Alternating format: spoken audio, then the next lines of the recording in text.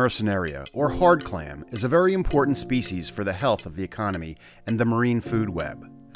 Growers along the eastern seaboard experience mortality-related loss in their hard clam inventory for several reasons.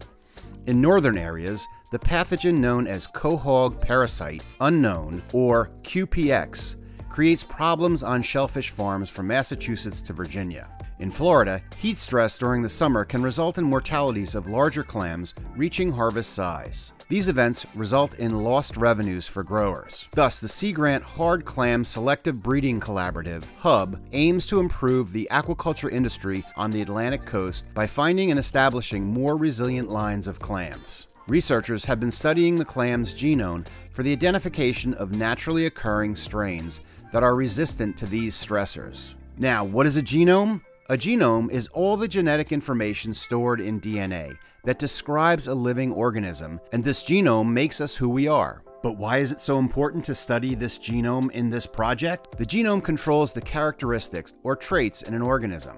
The genome is key for allowing scientists to identify parts of the DNA that control responses against QPX disease and heat stress. The method being deployed identifies an exact location, also known as a genetic marker, on a chromosome that controls specific traits. A trait is the expression of a gene, and this can have physical, metabolic, or immune characteristics. Seemingly minor variations in these genetic markers can create major differences in traits. A team of researchers has successfully completed the first steps to identify these genetic variations at the DNA level within the clam genome that controls response to QPX disease and heat stress. Scientists have sequenced the hard clam genome and discovered millions of small variations in DNA called single nucleotide polymorphisms, or SNPs.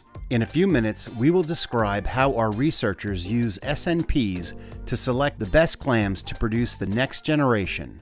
Genetic selection is expected to be more precise and efficient than traditional selective breeding. This selective breeding will produce genetic improvements so hard clam growers can reproduce these specific traits in future generations of their crops. When completed, this selective breeding method being developed under this project will be widely applied across the hardshell aquaculture industry.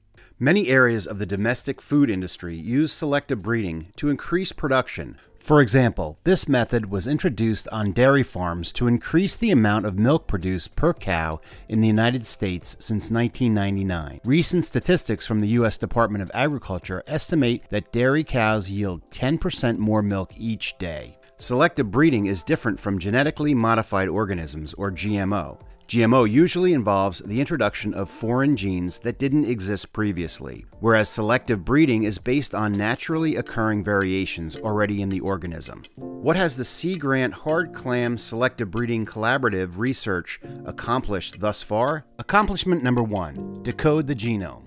To decode the hard clam genome, researchers began with one clam and performed genetic sequencing to identify the DNA composition and protein coding sequences, and use these results as reference for future population genetic studies. Accomplishment number 2, identify population genetic diversity. Researchers successfully mapped DNA for 9 distinct hard clam populations ranging from Maine through Florida, and compared these results with genetic code from the reference organism to determine differences in their DNA sequence. Doing so, a genetic code library was constructed to document all genetic variations that were detected in hard clam populations, with a focus on what is called single nucleotide polymorphism, or SNP. SNPs are extremely important since changes in a single position in a genetic code can lead to a change in the amino acid sequence and protein activity.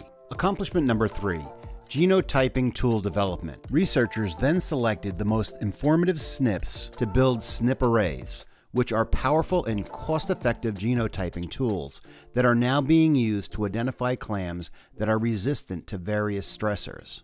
Doing so, scientists can identify genetic fingerprints of clams that resist disease and environmental stress. These genetic fingerprints can then be used to select broodstock for selective breeding using resistant strains. In this phase of the project, researchers are applying these SNP array tools to select strains that are tolerant to heat and QPX. While it has taken 4 years to accomplish these milestones, the results and genotyping tools provide the capability to improve lineage that are being cultivated by the industry.